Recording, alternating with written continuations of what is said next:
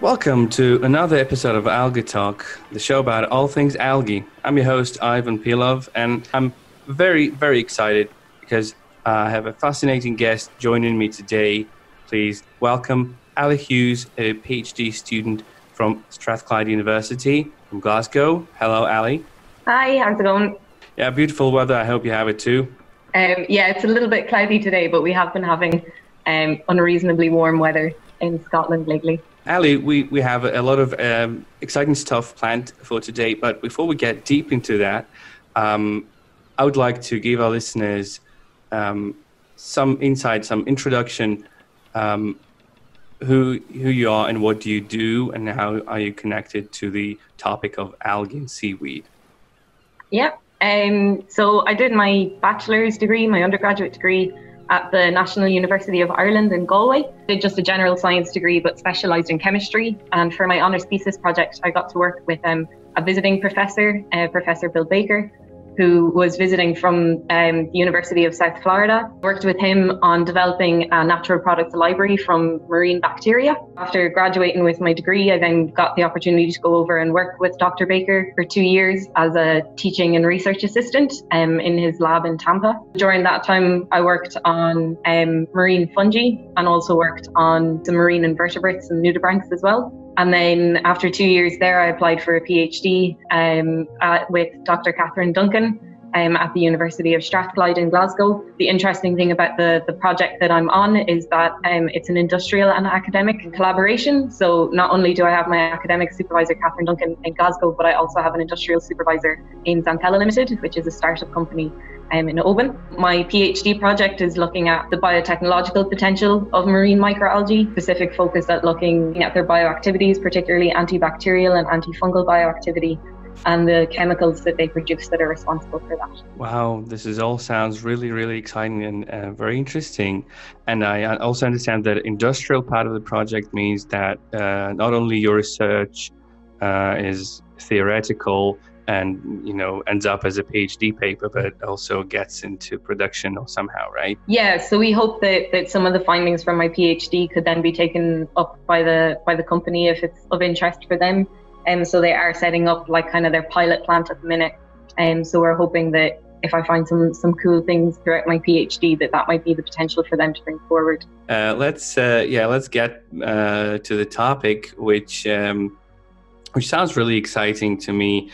As you mentioned, the question, why do algae produce those chemicals?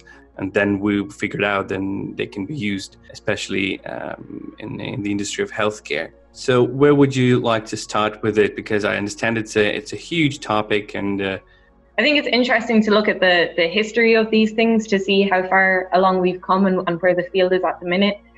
I think a lot of people are aware of the Greeks, the Egyptians, and the Chinese from ancient times were really great alchemists and were really great doctors, if you could say such a thing. They were really great at coming up with these natural remedies for different ailments, and they all had different philosophies in how this worked, but they were able to cure quite a lot of ailments using these natural remedies.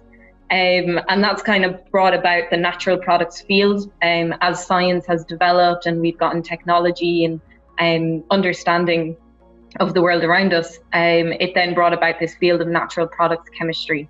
So this is where we then look at, so there's something specific that the organism is producing that is causing the bioactivity, that is causing its ability to heal or to cure an ailment. And so that's what natural products is basically we take this organism and we look at it and we try to find what is the specific chemical that it's making, and then how do we characterize that and then bring it forward into different studies. So some of them are structure activity related studies. So you then get a bunch of chemists that come in, they change how the drug-like molecule looks. And then that can go forward to be like, okay, this is the best drug candidate that we have. This is it at its like maximum efficiency, its minimum toxicity for people, and then it can move forward to clinical trials and then actually be brought on the market as drugs. So there's a huge field, and about 2/3 of the drugs that are on the market now are either natural products or they have been inspired by natural products in some way. So a natural product, something that has come from an organism that is living in nature, that a chemist has picked up, and they've been able to do an investigation into that, which has then led to a drug being on the market, which significantly improves human health. And I think that's really interesting. And when you look at algae has a very long history within this story as well, the natural products field. And that's just increasing algae's role in healthcare, and the interest in algae as an organism or a series of organisms has become really interesting because of the advent of scuba diving, which has allowed us to look at an environment that we weren't able to look at before about the 1950s. Advancement in different chemical technologies and different biological technologies means that this can be done in much more of a systematic way as well, which is really improving. When we talk about algae, we mean all of the possible types of algae, like not only microalgae. Am I right? Yeah, so there's macroalgae, which is your typical seaweeds. Then microalgae, which are the eukaryotic microscopic guys. And then there's cyanobacteria, which are the bacterial members of the family as well. So there's kind of three branches within the umbrella term of algae. How do scientists choose the types of algae to investigate or to research for these potential biochemicals? So some of them have been taken inspiration from old medicines. So for example, like traditional Chinese medicine, they have three types of medicine that they have. So that's Kunbu, Haizhou, and Zisai. And so they're used for softening hardness, for respiratory tract infections, for breaking down clots, for breaking down some tumors and stuff like that. It's basically anytime you get a hard clot of something in your body, that these medicines are really good for breaking that down and relieving the suffering from the patient. The most common types of algae that they use for this remedy is Sargassum, Saccharina, and Porphyra.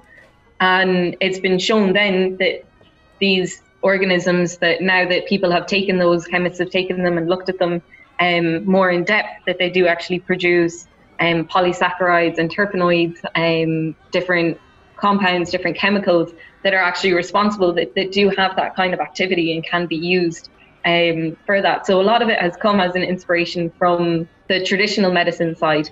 And then some of the rest of it is looking at what's available to you. So at the start in the 1950s, mostly people were looking at tropical water, because who wouldn't want to go scuba diving in tropical water?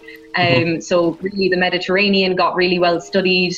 The Caribbean got really well studied, and that was just because it was easier, it was more interesting, it was more reliable to go scuba diving in these climates.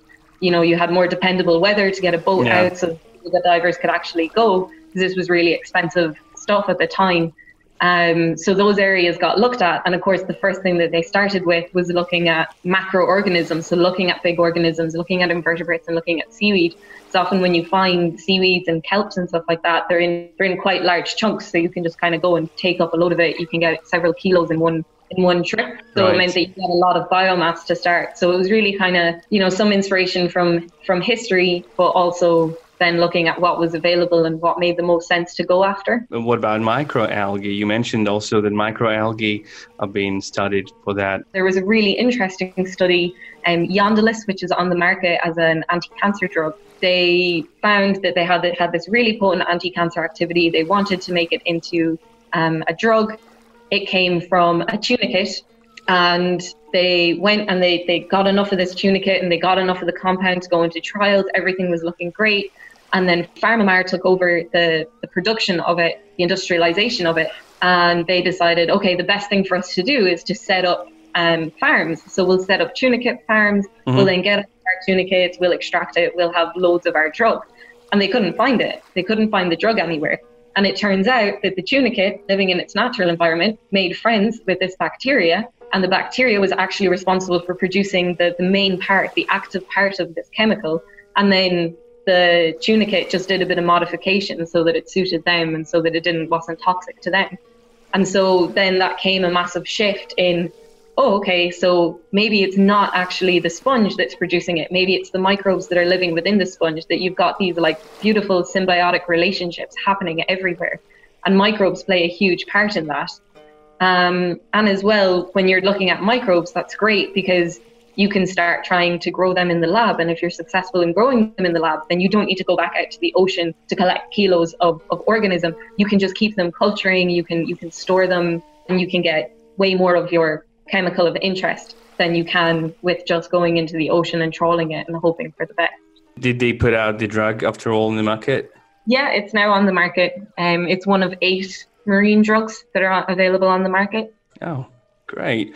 Well, it's an amazing fact that I've also came across while doing some, not research, but Googling for the topics, that sometimes algae are considered or rumored to be helpful against cancer. I think cancer is a really interesting one to look at, especially when you think about sort of the Western world diet versus the diets of maybe a lot of parts of Asia. They've got much lower incidence of cancer than we do in the Western world. And speculation is that a lot of that is due to the fact that they have a lot more algae in their diet.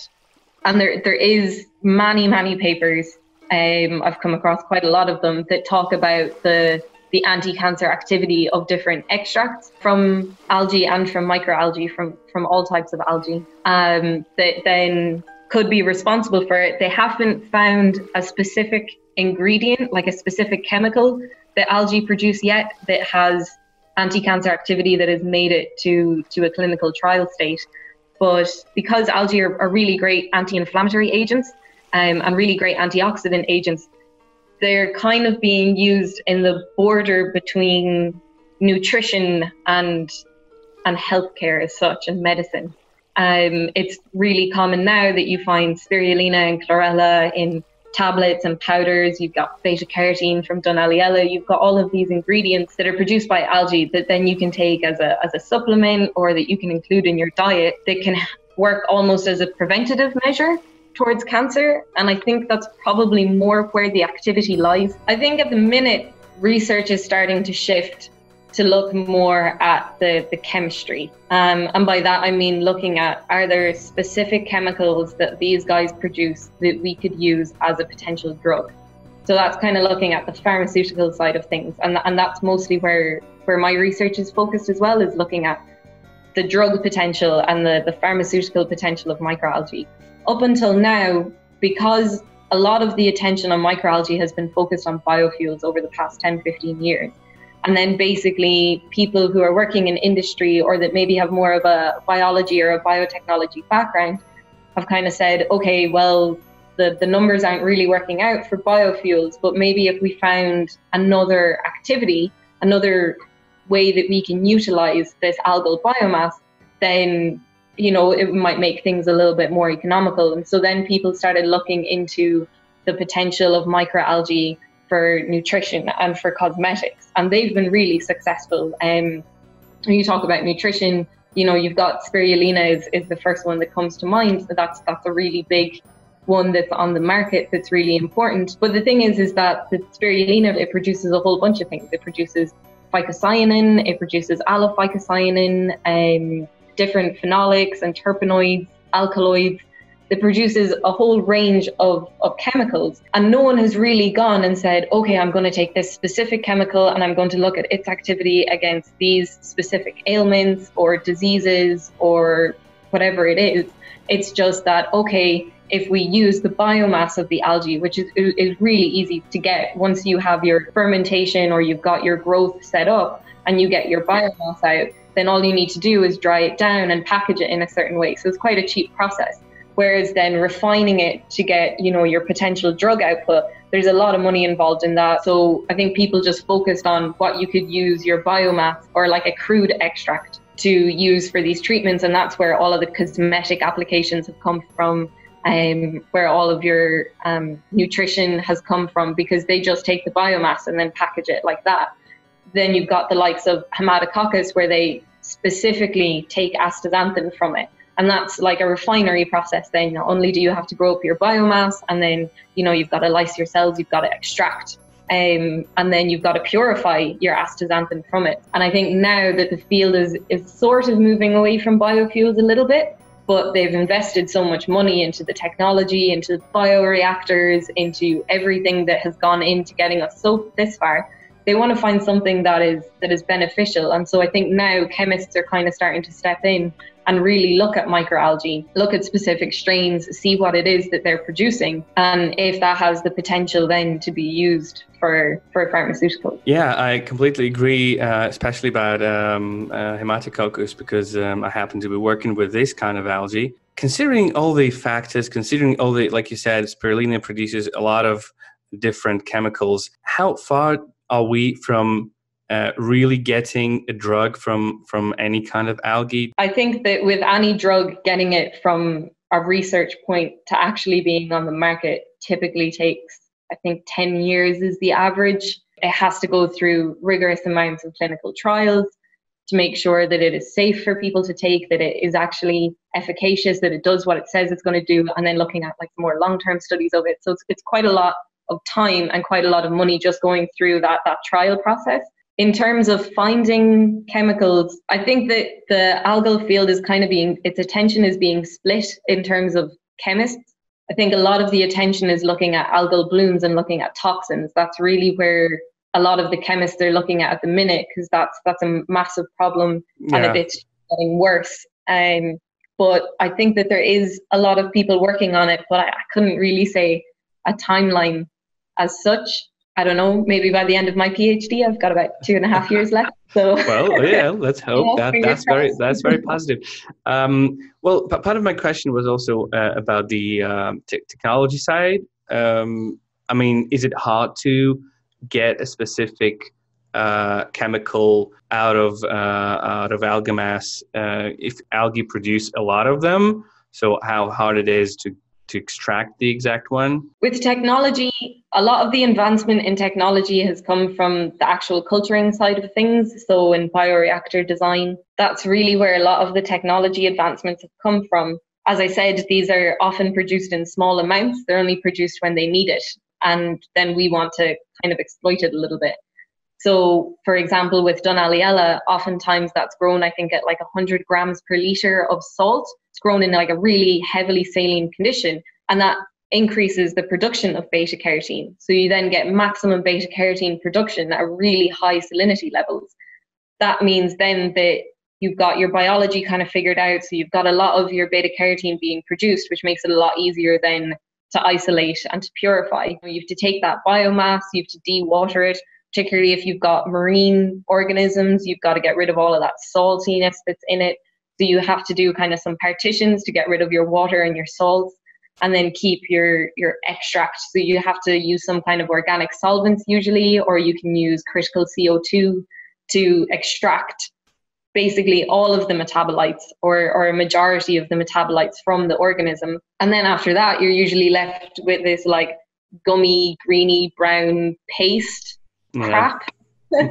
And then after that, you have to go through refinery. So that's centrifuging. You've got massive amounts of chromatography that needs to be used to actually isolate it out.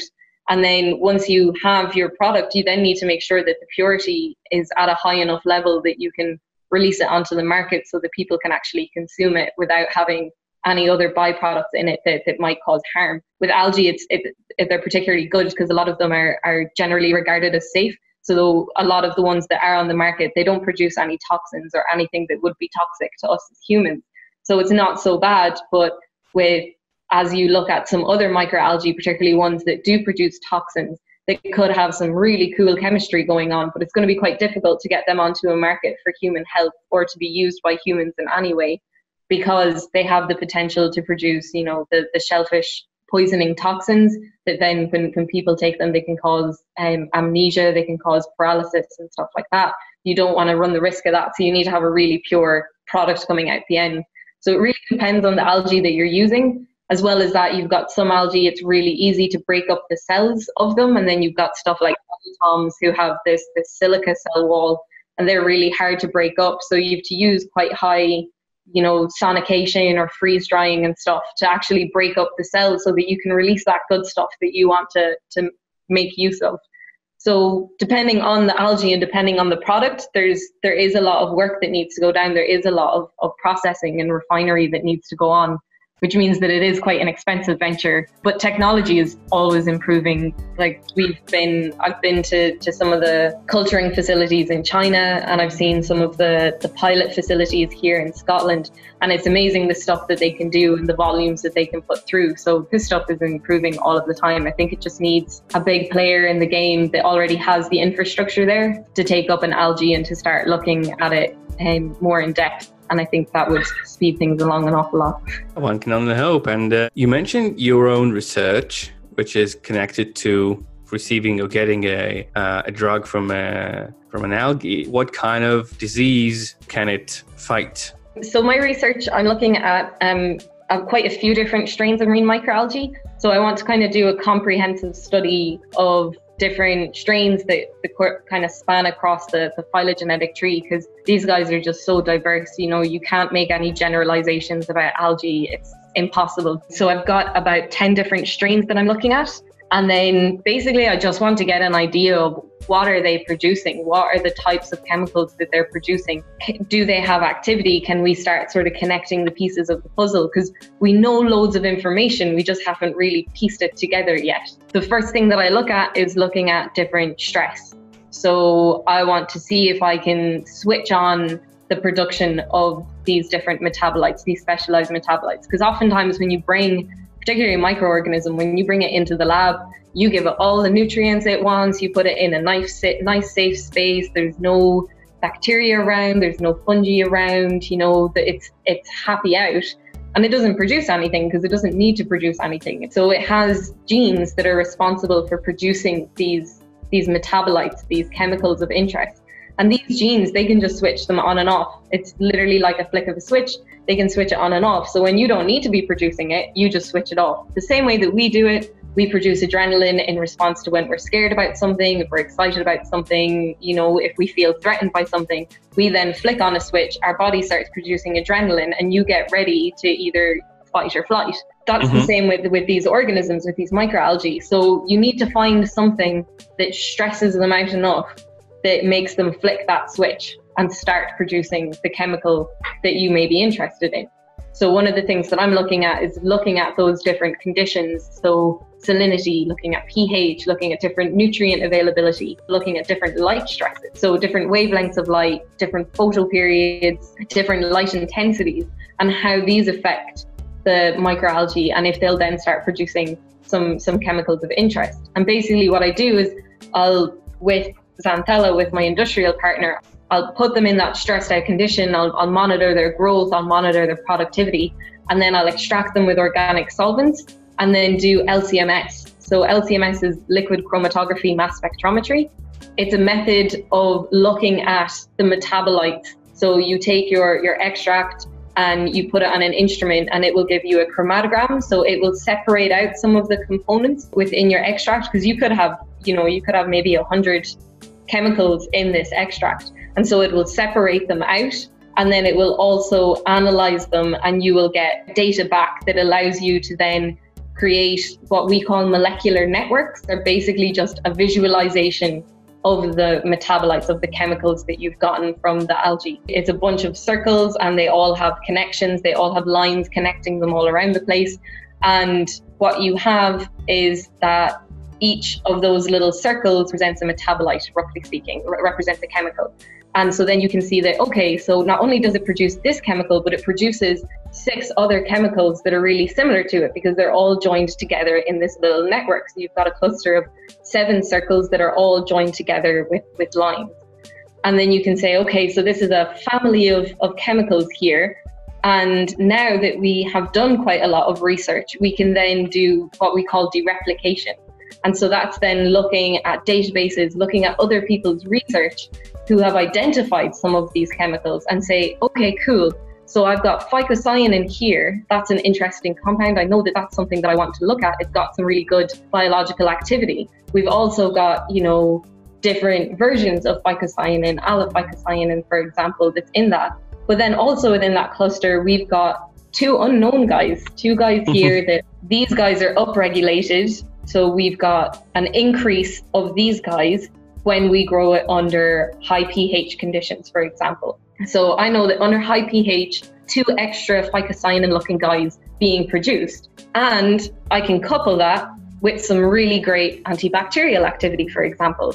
And so when I grow them under this high pH condition, I'm getting higher antibacterial activity, and I've got these two guys here being produced that aren't being produced in the other conditions. And so then you can begin to prioritize what you look at. So before you even go into doing any of the chemistry, you already have an idea of what you're looking for. So it means that you can be much more strategic about the way that you actually do this investigation. Whereas before, we've just done isolation. We've just been like, okay, cool, here's the chromatogram. So as I said, when you separate out the components, here's something that looks like it might be on its own, that it's not too dirty, we call it. So there's not too many components in this one part of it. So we then call that a fraction. You just look at the fraction and just start purifying things. And then afterwards, you see if it's interesting, if it's a new chemical, if it's something that has bioactivity, if it's something that may be of interest. But you've already spent quite a lot of time and money before you even get to that point where you've got a chemical in front of you.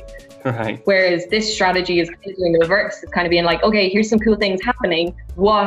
Using the systems and the knowledge that we already have, how can we prioritize those to look at these guys that are most likely the ones that are responsible for the activity that we have? So that's kind of the research that I'm doing, is looking at that. Wow, this is fascinating. It also sounds very adventurous. I understand that, because of the technology that you have that gives you all the visualizations, it's not like going in the dark, but again, with all the data that you get, this is very, very exciting. Do you feel on the brink of discovery every day? No, I don't. I think that's just because I worry a lot and doubt myself a lot with what I'm doing. But that's good for a scientist, I've heard. Yeah, it's quite common as well. But I do feel now that I think kind of the first year, so my whole background was in chemistry, and then, I decided to switch to biology in a sense, and I chose microalgae, which every time I talk to someone who has a similar background, they're like, you really decided to punish yourself by starting with microalgae, because they're insane. Like they're so diverse, they're so different. My culture could crash just because it's a Tuesday and they don't really like Tuesdays so much. So it was quite a learning curve for me coming into this field. So I'm about a year and a half into my PhD now, and I'm really just at a point where it's like, okay, I understand what's going on. I understand what I'm trying to do. It's now all, the pennies are dropping. It's all starting to click into place. I've learned a lot of the systems that I need, because it's quite a lot of computer work as well, which I'm not that familiar with. I'm a little lab rat, so I wasn't used to all of the computational tools that I would have to use. So I had to learn those and get training in them and stuff. So now that I kind of have the computational side of it somewhat down, and there's new tools coming out like literally every week. We've got a Slack group for my research group. We have like a channel on it that's for papers of interest, and like every week there's some cool new tool, some cool new computational thing coming out that can help us. But it gets a little overwhelming. It came to a point where all of the instruments were so great and technology was coming along so far that we were able to get all of this really great data. And then it was like, oh crap, we've got all of this data. No single person could sit and analyze all of this. There's just so much information here. And now we're at the stage where everyone is producing computational tools to help us deal with the amount of data that we're generating. So it's a really, really exciting time to be doing science, because we've got instruments that are just out of this world, that are sensitive beyond belief, that can give you so much information. You've got bucket loads of data that you can then put into these different computational tools and come out with really meaningful information. You can sift through all of the mess. You can just really start being very strategic about the science that you're doing. So in that sense, I think it's really, really exciting. I don't feel like I'm on the brink of discovery every day, but I think it's a really exciting time to be doing this type of science, because it's just progressing at a phenomenal rate.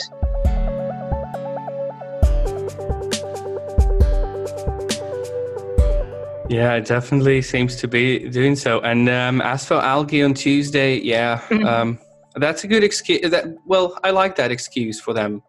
I mean, I also get those days when things just don't go well. Probably that's because it's Tuesday or maybe Thursday. I don't know. Yeah, a lot of my friends work on bacteria, and they call them, their cultures, their babies. I think scientists in general, we get really possessive about things and they call them their babies. And I'm like, no, I don't have babies. I have sulky teenagers. That's what my... Well, if only we could talk to them and just persuade them to behave, right? We do try. Well, a little bit earlier, you mentioned the company that you're also working for, and I understand that that's the industrial part of your research. Yeah, Xanthella Limited. I visited their website just of curiosity, and I saw some nice pictures of what seems to be a bioreactor, but a very small one. So could you tell me a little bit more about the idea of that company, of the product that they are producing? Yeah, so you're right, Xanthella produce bioreactors. That's their main goal. They have several different types of bioreactors. So one of the things that's quite nice is that they really feel strongly about bridging the gap between academia and industry. So they produce these small 1 liter bioreactors, which you could then give to universities. So for example, when I started my PhD, this was the setup that I got, which is really great for me. They then have, so they're the 1 liter ones, they have the standard microferros, which can work between 18 and 30 degrees Celsius. And then they have the cryoferrous, which is a new one that they've brought out, which allows you to go down to -3 degrees Celsius. They developed this one in association with the British Antarctic Survey. So actually then wanting to go and looking at, now that we've done all the tropics, to go down and start looking at Antarctica and looking at the Arctic and the potential that's there in terms of chemistry and microalgae. So then after that, they've got the Cyclops. So I think that's a 16 litre at the minute, but they are developing a new version of this that will go up to 30 litres.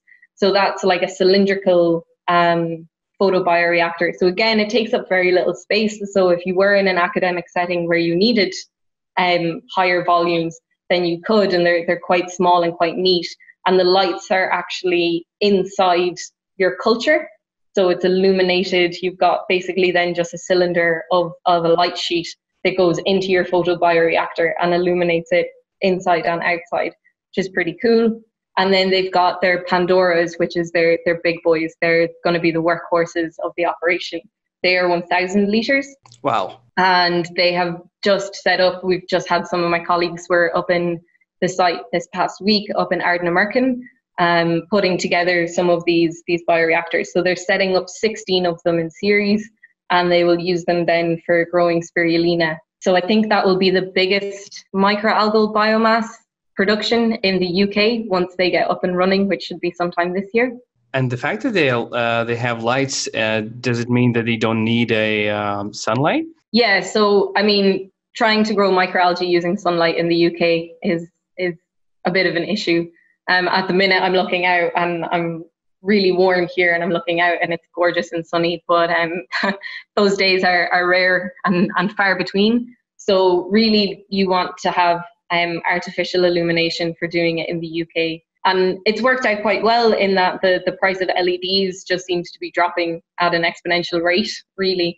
As that technology is developing, it's becoming cheaper and cheaper to utilize LED lights. They also work as part of the ASLE project. So it's an algal solutions for local energy. The ASLE project, ASLEE, that you can look up online. So they are basically trying to use, because Scotland's great for renewable energy. It has a lot of wind turbines that you can use for energy. The way that the grid is set up in the UK is that you have to have a constant level of energy going into the grid.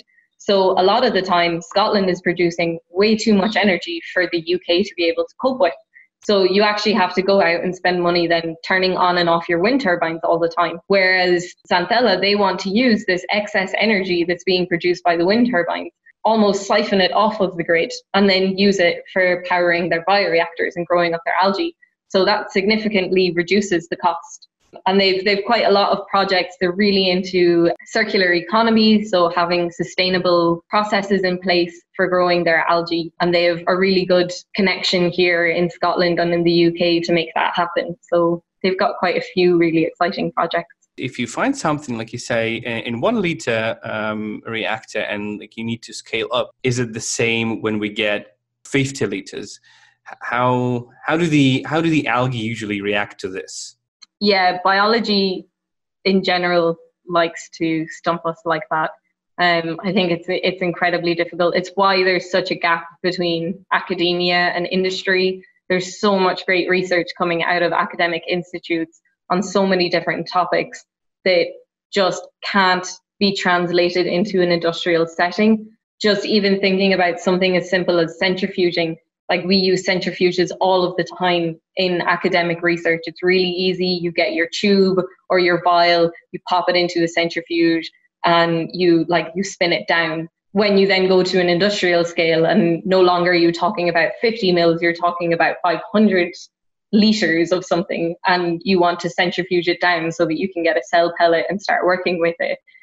Like how do you go about doing that? You can't just have 1,000 centrifuge set up in sequence in order to do that. So there's just so many simple things that are quite difficult, and that's why the funding that I'm on, the iBioIC, they want to link people up. So they want to link up academics and industry so that we can kind of help bridge that gap, because there's a lot of things to consider. That when we're doing it in an academic setting, we're doing it in a plastic tube, we're doing it in a glass vial. And then all of a sudden, when we go to industry, we're using stainless steel. That's a completely different material. We don't know how the organism is going to respond to growing in those different materials. You've then got to talk about, when you've got much larger volumes, particularly with algae, you've got to talk about the light penetration. Are they all getting the same amount of light? Because, if you've got a 1 litre culture, that's fine. You can stick a light tile on either side and you will get illumination through your whole culture. But again, if you've got 500 litres or 1,000 litres, how do you illuminate that in the same way so that each cell is getting its maximum amount of light that it needs in order to grow? You've also got to then consider your gas exchange, because these guys need carbon dioxide and they release a lot of gases as well. So you need to have really good gas exchange. That's again a lot more difficult when you go from 1 litre to 1,000 litres. So there's a lot of things that need to be considered when you're scaling them up.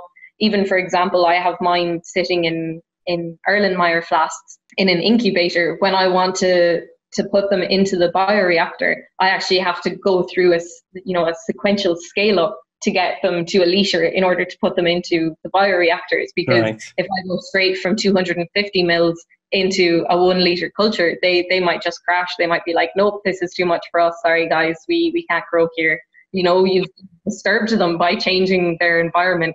And some of them just get stressed out and then they just die. They can't survive in it. So there's quite a lot of things to consider. And I don't think whether it's microalgae or bacteria or yeast or whatever, just know that is such a painstaking effort to get from academic to industrial, or to get from small scale to pilot scale to large scale. Really difficult. Well, and I also see that this might be as well a challenge for putting out the actual treatments, like we were talking before, right? Medicine, because not only you have to find the specific chemical, but you have to also figure out the way to mass produce it and not lose the ability of this drug to cure diseases.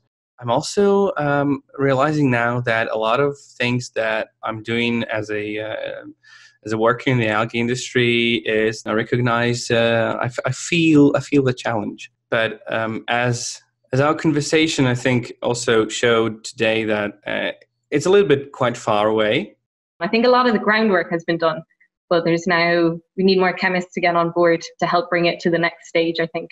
Ally, it's been such a great pleasure to talk to you. Thank you so much for a chat on the podcast about these projects that you have. Yeah, thank you so much for having me and for giving me the opportunity to talk about my research. I personally had a blast listening to you, and it's really, really amazing what science can do now and what algae can do. The last thing before we say goodbye to our listeners, where can people, if there's anyone interested in your research, where they can find more about your research, or maybe they can follow you on social media? Yeah, so our research group, the Catherine Duncan Research Group, we have an Instagram account and a website called Medicines from the Sea. So Medicines from the Sea on Instagram, or medicinesfromthesea.com to find our website. That has all the news and information about myself, our 2 other PhD students, Laia and Para, and our postdoc, Alejandro. So we all work on marine organisms, but the other 3 focus more on actinobacteria, and they've got some really cool projects going on. I'm also on Twitter at Fabhlach 3592. So FABHLACH 3592. It means fabulous in Gaelic, and I thought it was great when I was 15. And now that I'm trying to say it to people, they're like, "What?" But yeah, so that's my Twitter account. You can also go on to Xanthella's website. So that is xanthella.co.uk, and find out what they're doing. And the funding program that we're on is the iBioIC. So you can go to ibioic.com and look at their CTP program. And you'll find more information about all of those different projects, including my own on that. I'll also add that all the links, I'll put them in the show notes so people can easily click on them and follow. For the meantime, that's been the episode for AlgaTalk podcast. And till next time, we say goodbye to you. Bye. Bye.